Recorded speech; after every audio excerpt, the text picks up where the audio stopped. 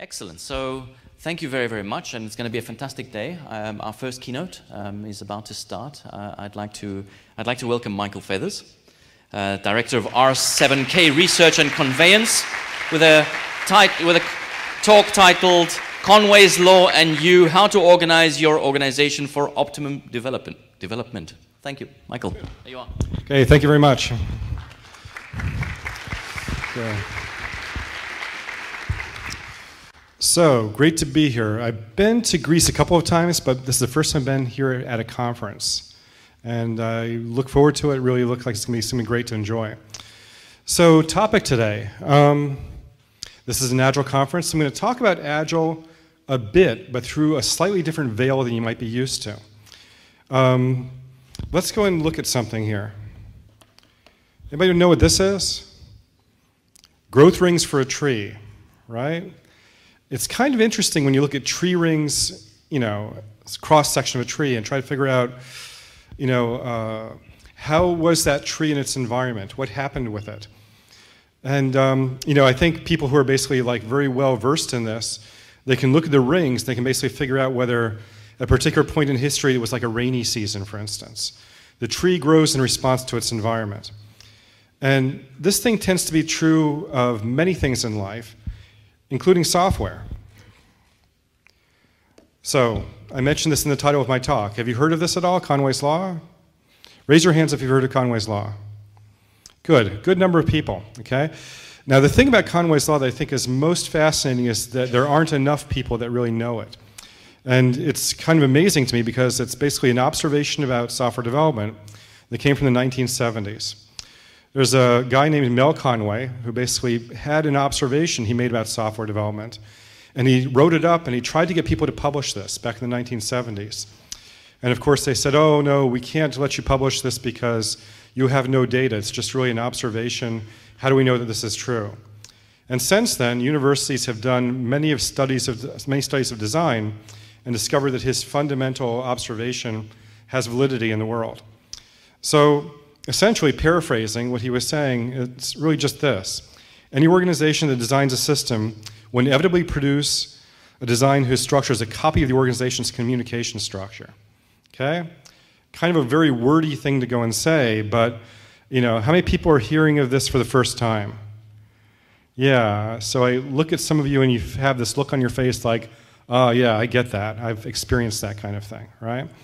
And it is something that once you hear it, you're kind of like you can filter in on all of your experience and you can understand where you've seen this in many different places. So I remember early in my career working in one building and integrating code with another team in another building. And it was kind of amazing because when we drew diagrams showing how our systems interacted, there was always like my stuff over here and their stuff way over here. And then I actually went and moved to the other building and helped integrate things. And eventually in the diagrams, the stuff that I was bringing across was seen as part of their system.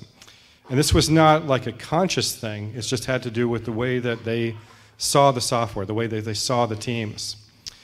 So there is this thing that happens in software development where if you take a group of people and you break them up into, say, maybe 3 or 4 teams, chances are you're going to have software that you can break up into 3 or 4 different pieces. Anyone know why this happens at all? It's kind of obvious when you think about it. If we have like 2 different teams working on something, and they're kind of separated by a bit of a communication barrier, it's just going to be easier for them to work on their own stuff and figure out some way to interface with the other team. And then that interface becomes something which becomes concrete in the software. It's kind of like, okay, you work on this stuff, I'll work on that stuff. You present this API, I'll interact with that API. And then when you do this, you quite naturally go and have these structures within software. Now, there's a couple of different ways you can look at this when you hear about this. One is like, oh no, we're doomed, right? And I know early on when I first heard this, there were a lot of people who said this because what they realized was that as many different observations or ideas they had about what their architecture could be, it didn't seem to matter if they had a fixed organizational structure. The organizational structure would basically decide their architecture for them. But there's a far more optimistic view, which is that we can alter organization structure in order to go and actually produce changes in software. And that's a rather powerful thing to be aware of. So in this talk, I want to basically talk about some things that might be considered corollaries to Conway's law. They really have to do with this fundamental recognition that software, team, and organization and process all mixed together in one big system, and things that happen in one of those domains tends to affect things that happen in other domains. And I don't know, this is an Agile conference, right? I've been involved in the Agile community for years. And I think that this level of design understanding is something we just really kind of fundamentally need because of the fact that, we are, whether we consider it or not, really, by imposing a process or working with people, we are making design decisions. Design decisions about our organizations, about the work product we do, all these different things. And as I said, one domain affects the other. So let's look at a couple of different things. I know the two guys who wrote this book, Craig Larman and Bas Vode, and they basically in this book made a bunch of arguments against something were called component teams. Anybody know what a component team is at all? You have a giant software application and you have, here's a particular component, then you have a separate team that's going to go and work in this area. And then you have other components and other components. And they made a couple of arguments going and claiming that this was really a poor way of going and doing design or systems organization. The better thing to do is something they called feature teams. And you'll see feature teams quite often in many Agile environments these days. Feature teams are really all about the idea that you can have like a good, well-gelled work team and have them kind of like float from one area of the system to another. They're given features, and then essentially that team has the license to basically change any part of the software they need to make those features work, to actually go and introduce that feature in the system. And so they said, this is a much better way of approaching things. And they had a couple of reasons. One is that you can end up being in this place where the developers working on a particular component, they get all this like siloed knowledge where they basically learn the ins and outs of that area, but they don't know enough about the rest of the system. So with this, people kind of rotate all over the place. The other thing, too, that they made as an observation was that when you have component teams, for any, say, sprint or iteration, there's always going to be some work which basically, where some features are going to require work in some areas but not in other areas. So you have like all this extra slack time in the context of your development, and that can kind of get in the way. So they had these two reasons to say that this was really a bad idea, component teams. And yay, let's move to feature teams. Now, the thing about this is that you can do this, and it can work out fine, but when you think about how software interacts with people, you can recognize that there could be some problems with this. And it turns out that many of these problems are really things you can see in practice. Has anybody ever heard of something in economics called the tragedy of the commons? Okay? It's an economic theory, and it was basically something articulated. I forget who first articulated it. But the notion is like, imagine that you're in a city, and you have like a giant park. And in this park, it's like anybody can do anything they want to do. You can basically do barbecue, cook meat, have your kids run around and play football, and do all these things. But there's this thing that since nobody really feels like they own it or have responsibility, then people go ahead and sort of end up slowly destroying things because they don't have this sense that this is the thing that belongs to me, or that I can have a sense of care for. And I see this over and over again in organizations where they have this notion of a feature team that can basically touch any area of the code. And this is not something which happens like maliciously. This isn't somebody trying to be mean, but sometimes, maybe your specialty isn't working with the business logic, but you have to go in there and make changes. And just because you have a little bit of lack of knowledge in those areas, some of your changes may not be quite as good as they may be made by other people. So there's like this balance between expertise, learning in a particular area that has good sides and has bad sides. So if you were to go and make a choice between feature teams and component teams, which one would you choose? Which one is better? Yeah, everybody's still saying feature teams. I thought I made a good argument against them, right? Okay, fair enough. But here's the thing. Why do we have to choose? I think it's a really fascinating thing to think about. Essentially, there are benefits and liabilities to component teams. There are benefits and liabilities to feature teams. Why don't we just basically decide when we need to go and have, here's an area that needs some component teams, here's areas that can have feature teams, and sort of change that over time, but not change that as something that we think about in terms of what our product means in the market, but being responsive to maybe what the software needs. Is that an interesting frame to think about things? Yeah, and this is the kind of insight you get when you start to take this observation of Conway's law very seriously. So, as I was mentioning earlier, tragedy of the commons. Commons is any resource that can be used as though it belongs to all, okay? And so this is a thing that can happen in the context of that work. Siloed development. I mentioned this a little bit earlier briefly. The notion that essentially you can have a situation where basically people become so domain aware in a particular area that they end up causing a bit of trouble. Maybe they don't know the other domains as well. And this is a great reason why we want to cross-train people across different areas of systems. Powerful idea, right? It's an interesting thing to notice as well that even though it's great to develop expertise, you can end up having some interesting situations happen that are not quite as positive. One of them is that sometimes code in systems ends up becoming bad because the people know it too well. Does that sound like a paradox? Yeah, but it's not really, okay? So imagine you're looking at the same code for 3 years. You understand it without even looking at it because you've been making changes over and over and over in it. And essentially, you can actually let its structure deteriorate, and that doesn't even hurt you at all because you just kind of know where everything is. What happens when a new person joins the team? They look at you like you're insane, like, oh my God, how does anybody work on this? It's so horrible, it's so cruddy and stuff like this, right? So essentially, the people that are working in an area kind of lose their beginner's mind in a way. Does this have anything to do with Conway's law? I think in a way it does, because it kind of points at this intermingling of the human aspect and the software aspect and how they kind of like affect each other. If we're aware of these things, we can do something about them. If we're not, then we deal with the mystery of why does code go bad. Another story, okay? This is really more about process. A story told by a guy I know that worked at Microsoft years ago. And what he was talking about to me was essentially, this was kind of like as people were getting used to going and doing like continuous integration and things like this, that they were working on an operating system and they found that as a developer you could basically make some changes and you check them in, they wouldn't be integrated into the repository fully until about a day and a half later. And they found that quality was suffering. Why would quality suffer?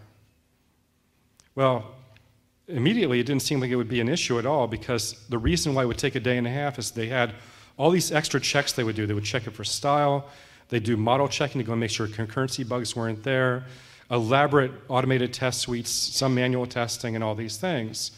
But it would take a day and a half to go and get feedback about things. And you know, all these things were about going and producing quality in the code, but quality started to suffer as the build times rose. I think we have more awareness now to kind of like see what this is about. And if I have to name it, I think the thing that's best to go and say is that with the lack of feedback, things can kind of fall apart, right? Imagine this. Imagine you're a developer on a team that does this, and you're thinking about all the things you need to go and do. And you make the code changes to add a feature in, and then you have all these little changes you can make to make the code better at the same time, little refactorings and stuff. Would you want to put all these pieces together if it's going to take a day and a half to get feedback? Do you want to be the person who basically has their submissions rejected because of things you did to clean up as opposed to things you did just to go and add the feature in? So you prioritize, and because of the lack of feedback, you end up going and just not doing the things that would make things a bit better over time. Is this related to Conway's law? In a process sense. This isn't about team structure affecting code, but it's about how the process affects code and has some awkward effects within the context of it. So I think the thing about this is that I've known many people in the industry over years who basically kind of developed this level of intuition about how process and about how organization affects the systems that we work in. But the thing that is really tragic for me is to kind of feel that wow, am I going to say this at an Agile conference? I feel like Agile is kind of losing its way. Okay, and I hate to open up this conference with this particular perspective, but there's this interesting thing to go and recognize. Okay, essentially, when we have conversations in the Agile community, quite often they are like this, okay? These are all different ways that we can measure success in organizations. And I just pulled this from a blog of a friend of mine. And it's interesting when you look at this, how many of these things are about the software itself? A lot of these things are about how to measure work, right? Some things, defects, those are how features can go bad and kind of reflect into the world. But we have things like cycle time, we have like planned versus actual release dates, customer user satisfaction, and all this other stuff. Are we missing a piece here? I don't know, let's think about this a bit more. Lean manufacturing, anybody ever, like, you hear of like lean software development, and we have Kanban, and we have all these other things. We've borrowed a lot in software development and in the Agile space from the Toyota production system, and all these observations about how to go and basically make manufacturing work very well. And so you'll see these observations all the way through our field. But I think there's an interesting thing to think about as well. When you look at things like work in progress and all these things that we borrow from manufacturing, it's like, well, if you're making cars, perfect, okay? You work on a car, you keep adding to it, adding to it, adding to it. When it gets off the end of the assembly line, what happens? You never see it again, okay? Now, when we try to apply the metaphor to software development, it's like we have features and we do this, carry features through planning, design, build, test, and then it goes out the door. But the feature, I hate to tell you this, but features aren't real, right? They're real in a way, but features are not a tangible thing that go out the door. Essentially, you are working on code, and the code is going to be there most of the time forever, okay? So the work that we do, the code that we create, all those things impact your future velocity. And it just seems like we don't pay quite as much attention to this as we quite often should. And I think it has to do with this particular perspective that we have. So for Agile itself, okay, I think Agile has been a wonderful boon to the software development industry. I got involved back in the waterfall days, right? When we were using, it's like, okay, requirements, design, test, the entire waterfall. And a lot of people today feel that that was like an imagined, past that was kind of like problematic. It was real, okay? I lived it. I worked in a medically regulated industry where we had to follow those steps. And when Agile came along, me and people I was working with were like very, very happy about the fact that we could sit down and plan our work, do it in short iterations, and kind of move forward and do some great things. But it's an interesting thing.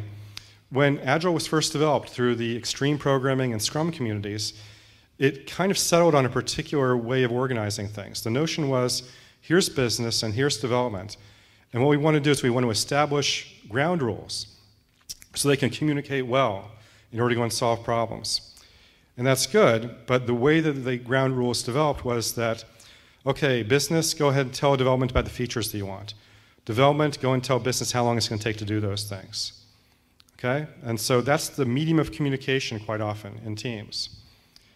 But it's interesting to think about this. Essentially, when you're doing this, when you're paying attention to just those two things, then there's other things you kind of miss. And because you miss those things, they often end up kind of like amplifying in importance. And quite often I think what happens with this is technical debt. Technical debt rises in code bases because we kind of hurry sometimes. We're not basically paying attention to quality metrics within the code itself, within the infrastructure, and going and seeing how those might impact things over time. So yeah, we've done an awful lot to try to scale things in the community, and that's great. The thing I was alluding to back there is something that was first coined by a guy named Joe Spolsky. He calls it the law of leaky abstractions. And the idea is that essentially, anytime you have an abstraction, both in software and in the world, if it becomes non-trivial, then it doesn't encapsulate fully. And I'd kind of argue that what happens in Agile a bit is that when we try to go and say it's about features and estimates, it's about planning, and we aren't paying attention to what's going on in the code, then that comes back with a vengeance, and it ends up being something that we have to go and really deal with deeply. Okay? So technical debt is a bit of a side effect of these things. Anybody know what this is at all? There's a house behind that thing, right? Okay. How many people here are developers? Yeah, right. So you kind of know, right? It's like, this is what code looks like, right? Code isn't the boxes and lines. It isn't the component diagram that you have. It isn't a set of features. It's a thing that grows, and it grows like a biological organism. And I think that we are just really at the beginning stages of understanding laws of growth in software and how they affect things. But it has to be on the radar. It has to be things that we're thinking about. So it does seem that it's quite easier for us to go and basically maintain, to keep ourselves at this higher space where we basically go and look at things in terms of stories and features and tasks. But then we end up with this thing I call code blindness, which is that we don't talk about the technical things quite as often. How many technical sessions are there at this conference? And I'm not trying to go and make a criticism of this particular conference because I see it all the time. I go to Agile conferences and it's like, occasionally you'll see something about testing, but it's about testing practice. It's not really talking about the technology. Maybe it's just that there are other venues for these things. And maybe it's too much to go and try to sort of like, pull forward from, the idea of, what do people talk about at conferences to what we do back at work. But I still think there's something here to this. So why does this happen? I think one reason is because there's a bit of a cultural disconnect in organizations, okay? And the cultural disconnect is between people that actually deal with, with the code, with the build systems, with DevOps, all these different things. And then sometimes there are the people that just basically deal with the planning end of things, which is a very valuable thing. But the thing that's interesting is that, the people problems, I don't want to say people problems are easy, but we have tools to go and deal with people problems, and they're great. And we can actually work with people and change their mind about things and basically sort of like move things in good ways. There's a lot of deep skill involved in doing this. There are a lot of technical problems that you can't really finesse that way. You can't motivate code towards better behavior. You have to just sit down and actually do these things. You have to actually go ahead and sort of like solve some of these problems. And the thing is that some of these things are not quite as flexible as we might have in different realms. And as a result, if we aren't paying attention to these things, the way that we do them will impact our later work, much like I've pointed out with Conway's law. Okay? So there are all these dynamics inside of software development that we don't really pay quite as much attention to as we should. Anybody ever hear of this company, ViaWeb, at all? Okay? This is a company that developed the very first web application back in the 1990s. So a company started by Paul Graham and a couple of other people. Paul Graham is kind of known for starting Y Combinator, which is, they have the Hacker News website, but also they're like an incubator for startups within Silicon Valley. And it's very interesting to go and recognize that some problems kind of go away when your scale gets reduced down very small. So a story that he tells is that essentially he was working on they were programming in Lisp, this programming language, and he was working with his right hand to go and do some work and doing sales calls with his left hand, going and talking at the same time. So he had to handle sales as well as software development. And you can have this kind of thing where basically people merge roles and just out of necessity in a very small startup. But sometimes when we actually take the roles and we kind of like spread them apart, we end up having like Conway's law effects, right? We end up going and having to change process and change code because of the way that we segment ourselves into different roles within teams. I think one area where this happens quite often in software development today is the whole notion of front-end developers versus back-end developers. It's kind of like, yes, the technology stacks can be kind of wildly different, but we pay a price for going and saying that we have this strict limit between them.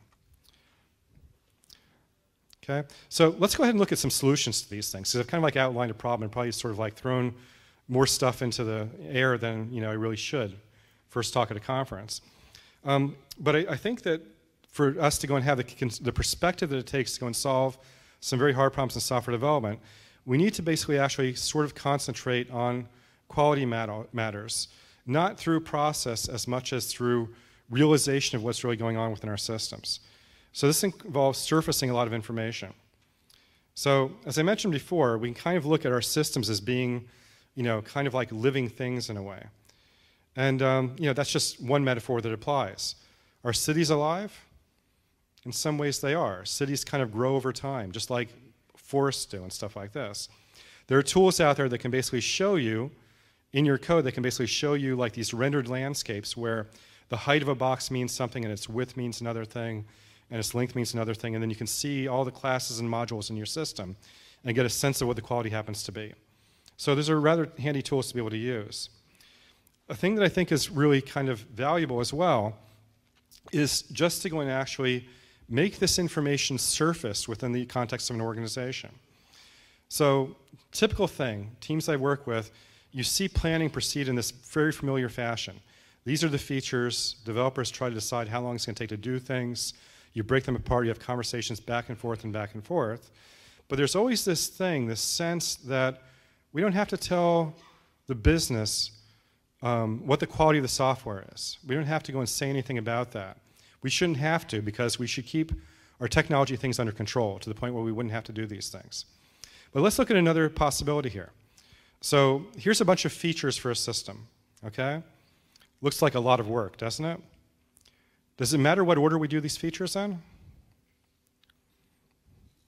Yeah, I see a couple of people going and raising their hands. Yeah, it does, right? But you know, the orthodoxy we've had in Agile for quite a while is like, no, you determine your minimum viable product, do things in any order, and there's a lot of truth to this. You can basically go in and tackle features in widely different, with widely different priorities over time and still develop very good software.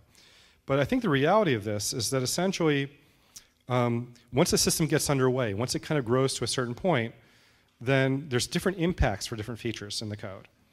And so, here's an architectural diagram. Does this look like any other architectural diagram you've ever seen? It's kind of funny because it has no lines, right? Just a bunch of boxes. And for the purposes of this diagram, the lines are not important at all. Lines in architectural diagrams tell you how things are connected. But what I'm really after with this is going and saying there's 6 different areas of code in our system, 6 different areas of services, these different things. And each of these things can be impacted differently by the features that come in. So if we kind of go back, it's kind of like, okay, I might say, okay, I want an inventory report and I want an alternative receipt, and that's going to go and affect inventory and reconciliation and maybe edge, but it won't affect pricer at all, right? So features can map to different areas of the system. Now the thing is, wouldn't it be great during planning to go and actually give like a health grade to each of these different areas of the system? And then you can actually have a conversation about whether certain features should be done now or maybe a little bit later, right? You can make choices about these things. It's a pretty powerful idea. How many people do this, right? Some well-integrated teams will do this kind of thing informally. But to actually have this conversation about, what is the readiness of the system for the addition of these features? Because the system itself is real. We can't gloss it over. Okay? So we can go back and forth about these things. We can sort of like say, okay, well, these are particular features I want. Can some be delayed till later? Do we want to add some now? This kind of thing. Just having that kind of stuff on the table is pretty valuable for us. So I call this feature assessment. It's just really a simple name for this practice of going and sort of having this sense of what the system happens to be capable of in terms of going and accepting things. And I think that in itself, it just surfaces a lot of concerns that we might have in software development. Another thing you can do is something called direction mapping, which is really all about going and sort of like understanding the quality of the code using a couple of different metrics and then trying to go and basically make plans to go and figure out how you're going to go and tackle certain persistent problems. So in this diagram, the x-axis basically is the number of commits a file has had, a source code file in the system. And the y-axis is the complexity. So it's kind of a nice system because a lot of the lines, a lot of the files are clustered towards the origin of this, meaning that they have had very little change and have very low complexity. Isn't there something up in the very upper right-hand corner up there? There's like a little, so that's a file that's been modified, oh gosh, it looks like about 250 times or so. Is that a scary place? That's a very scary place, right? So what do we do about that, right? This is information that we can discover, and we may not be able to go and sort of go in there and fix that thing, but what we can do is we can actually have like rules of engagement in a way. We can say, okay, when we are about to go make changes in this area, this is how we want to approach change, because we know that this is already problematic. And incrementally as we make our changes, we hope to make that better rather than worse. Okay, here's another one. How many people do retrospectives? Great. How often do you talk about how you made design changes in the code? No hands. Wow, okay. So this comes back to the cultural disconnect at a very deep level, right? In retros, quite often we have retros with people who, are part of the business, part of different teams and stuff like this. And we don't want to bore them. We don't want to go and tell them it's like, yeah, the way I sort of like package these things in this different service this way, and it impacts, this thing's like a very large class. I want to break it apart, but we can do that later. We don't want to bore people with information like that they can't really act upon. But we do them a disservice by not talking about these things, not talking about how we did the work, because then it's easy to forget that that work is real, right? That there is this substrate that we basically live in, this thing that it goes and impacts our future development. So actually going and talking about what's going on technologically in the system, talking about our technical choices in retro, a very powerful thing to be able to do, and I encourage you to try doing that. This is a fun one, okay, feature discovery, and it comes right down again to this divide between business and development. It's not hard to go to a person in business and say, please tell me what kinds of things you would want to have in this system. They'll always give you plenty of information about features that they want, right? But the interesting thing is they don't see the system the way that somebody like on the team would, like a tester or a developer. It's like they don't know what's easy to add and what's hard to add.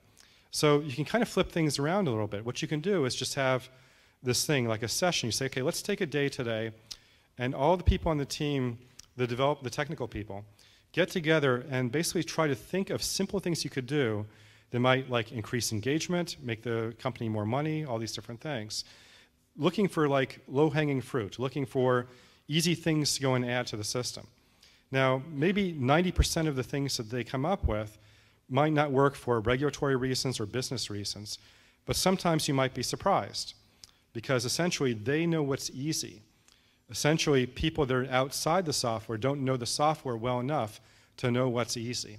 So having this thing of going and bridging the communication that way can be a pretty powerful thing to do. Here's another thing. I don't mean this literally, but yes, I do. Wait, but I don't, right? I have worked with some organizations where essentially they have kind of merged the role of developers and business analysts, and even to a deep level where essentially the developers are actually making product proposals, doing the marketing research, and writing the code in order to go and do the things that they need to do. Now, the thing is, I think there's a limitation to how much any one person can do, how many domains you can become proficient in. But if a lot of the trouble that we have in software development is bridging gaps between people with different roles, then it might be worth having some people on your team that can do both of those things, that can really sort of like serve as a living bridge between different domains. And pretty powerful. The corollary to that is, this. And I don't mean this literally. Wait, no, yes I do. No, I don't. Okay? I don't mean that everybody should code every day and stuff like this, but there's great, tremendous power in getting people that are part of the business to go and sit down with developers and get a tangible feel for what technical debt is. Understand how they make trade-offs. Understand these different things by sitting there and working with them. Pretty useful. So, kind of coined this term, a while back, full spectrum development, which is really all about the notion that, we should sort of like try to go and merge roles as much as we can, okay? And not completely, but just enough to go and actually have people aware of what other people are doing. One of the, I work with a bunch of different clients, but one of them is basically in the trading domain. And so for financial trading, I've found that utterly fascinating. And at this company years ago, they bought this giant hardcover textbook and paid for training for all their developers to learn the trading domain well, just because they found it so useful for them to understand the domain well. That it's not just the software domain, but it is the business domain, and knowing that stuff was really powerful for them. And I think, for all of us, most of us get into software development because we're really curious people. We enjoy being very curious about things, and there's just a tremendous number of domains we can dig into. So it's worthwhile.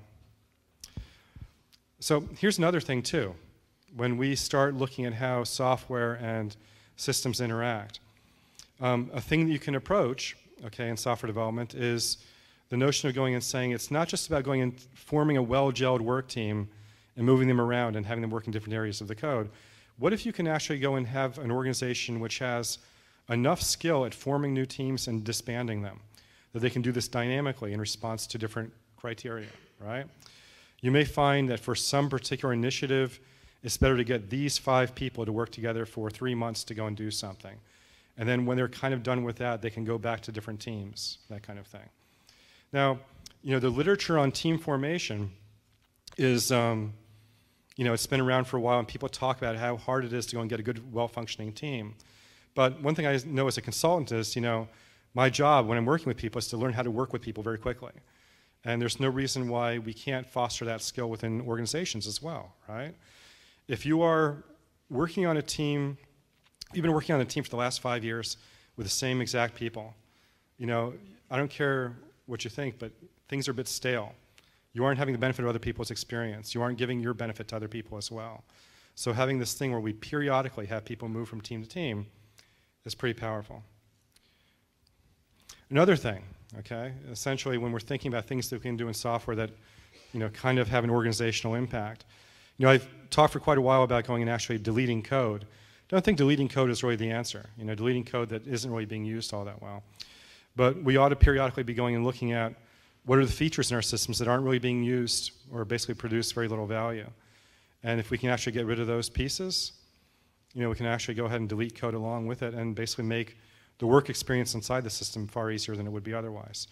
Now, the reason this kind of relates back to the business and development divide is that, from a business point of view, it's very hard to go and see that the more features that you have, the more difficult things are, right?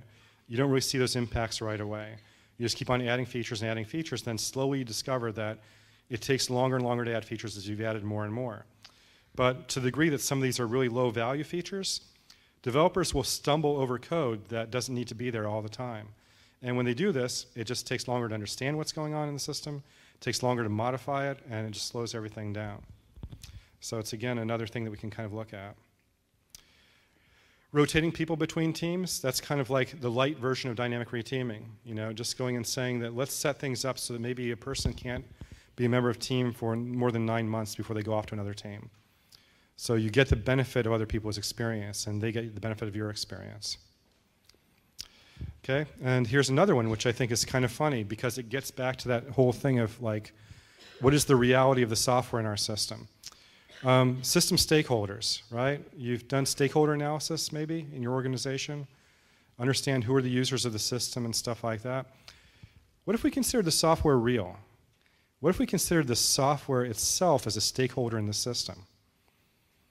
So I've actually carried this to a degree where we'll do like role-playing on a team, right? So somebody will stand up and they'll say, I'm the pricing strategies of the system. Oh, I am basically the gateway to the secondary system. And they'll stand up and they'll say, oh, I don't feel very good today because of the changes that happened 3 weeks ago, right? So it sounds kind of fluffy and interesting and stuff like this, but we can get benefit from actually like anthropomorphizing, considering the reality of the systems, imagining even that they had feelings, even though we know that software doesn't have feelings. If it did, we'd behave differently, right? So considering these things to be real is pretty powerful. Okay, one of the close to the next to the last one here, quality views. Okay, this is kind of like that feature list, mapping it against different areas of code type thing, but kind of carried a bit further. A guy I know working at Tesla in the US has taken this idea and kind of gone forward with it. When they're doing planning, he basically has a color-coded diagram of the architecture. And the darker the color is, the less healthy that area of the code happens to be. And so he just puts it on the wall and they discuss features. They talk about what the impacts of features are in different areas. And what's interesting is that he never talks about technical debt. But periodically, the people that he's planning with, they go and they say, yeah, it seems like this area over here is very red. It's like, what can we do to make that lighter? And they'll say, oh, yeah, well, there's things we can do to go and basically make these things better and stuff like this. So technical debt is a metaphor. It's kind of useful. But essentially, just the visualization, the reality of the system can lead you to make better choices when you're looking at how things might impact the code. So, yeah, I guess the base end of this is that we have to basically learn how to tend the code a bit better. We have to kind of recognize that, it's like it's alive, right? And it's like,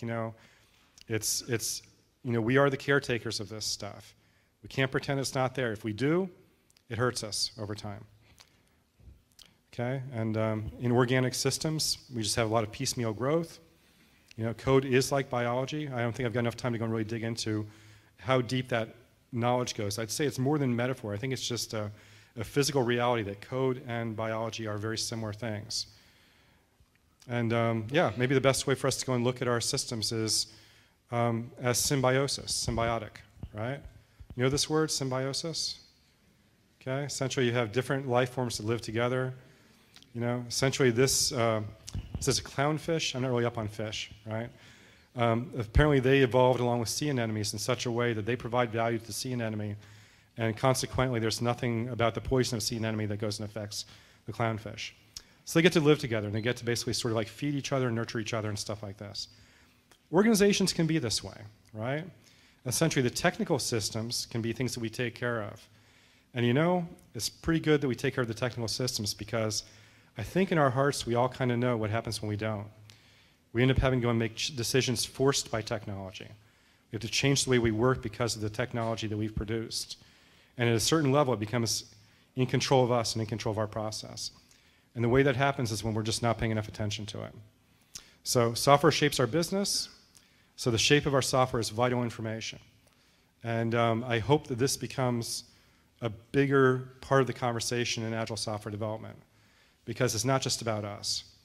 The systems that we work on really, really matter. They impact us, the lives that we have at work, and the lives of everybody else that we touch. So, thank you. Thank you. Thank you, Michael. The greenery, which seemed like cancerous code, but you know, sometimes code can also be a rose bush that can spike you, but it can be beautiful too. I think we have some time for some questions, or not? Do we? I think we do. Does anybody want to take any questions of Michael? I'll run up with a microphone. There we go. I know you had a training yesterday. Yeah. My name is Katerina. I'm from Extra Energy Cyprus. Do you have any trainings that you help companies to overcome these kind of problems? Because you're like shooting right on the target. I feel every your word is like. Well, you know, it's kind of funny because like I didn't like introduce myself at the beginning of this, but I wrote a code over 10 years ago called "Working Effectively with Legacy Code," right? Which is all about getting tests in place to refactor systems and stuff like that. And a lot of what I just presented is really a lot of reflection based upon work that I've done with teams to go and make these problems better. Yeah, I do training around this. It's, I think I'm still at the raising awareness stage with a lot of these things in terms of going and how do we bridge communication with the organization and the technology itself. But yeah, I do. So how we can invite you? Oh, okay, sounds good. Yeah, just michael.feathers@gmail.com. Easy. So. Okay, thanks a lot. Sure. It was great. You're welcome. Let's take one or two more, if we have them. Yeah, he had his hand up first. You'll go straight after. I'm fast. An observation in terms of this discussion between component and feature teams is that it's very usual to observe this in operating systems and platforms, where you need experts to build a component and then other people to reuse in features. So it's prevalent in operating system companies and platform companies. Yeah. There's no either-or answer to that. No, that's definitely true. Making platform versus the over systems. It's funny because in the move to microservices, quite often some of these things, it feels like we have a bit more focus than we did with like feature teams and component teams. But I think that the same tension between what do we optimize for in different areas of the system persists regardless of the approaches that we use. I think my main thing with this is just going and saying, you may choose to have a platform, you may choose to go and have these other things, but make these decisions consciously, know what to look for in terms of what they might affect, and be able to take mitigating action when you find that, as a side effect of doing platform, you have like maybe a disconnect. What do you do to bridge that? Do you have more cooperative work groups between the teams, stuff like this? So it's really about, getting that awareness across, I think is the main thing. And one way of mitigating for that is to have tour of duties where you move people from features to rotation. I think it's a tough thing in organizations quite often politically to move people from one place to another or to let them move from one place to another. But I'm optimistic because I'm seeing more organizations where they'll do things like, okay, here's the entire engineering organization. You decide where you're going to work by talking to your coworkers, and you get to move wherever you need to based, it's a great deal of trust that the engineering organization will decide where the best place to be, where your talents lie, and that kind of thing. But I think a lot of that, it takes a very enlightened organization to move that far. I think at the very least, even if we haven't gone that far, moving people or allowing people to move, for specific reasons is a great first step. So. Thank you, Michael. Final one, 10 seconds. Okay, I will be fast. Having a Scrum Master in the team that is technical and it has a hybrid role, it's a big challenging, right? So again, having a Scrum Master in the team that has a hybrid role, to do coding as well and Scrum at the same time. How do you get a Scrum Master to? Having a Scrum Master that has a hybrid role. Yes. You said that everybody in the team should code, right? Yeah, it's doable. I think that actually. But the big challenge here is to avoid micromanaging. To avoid micromanaging. How do you foresee this? I think that's an issue. I think it really comes down to good training and resources for people that are moving from a technical role to a role where they're responsible for other people's work. And that's the thing. When you have your value in your mind as my technical ability, then it's hard to go and actually sort of step back sometimes and let other people lead on technological items. And I think that's a thing that, in the industry, we're doing better at that sort of thing. I think there are more resources for people doing that kind of thing. But that is a transition that people make. So, okay. Michael, thank you very Thank you. much. Thank you. Awesome. So before we move along,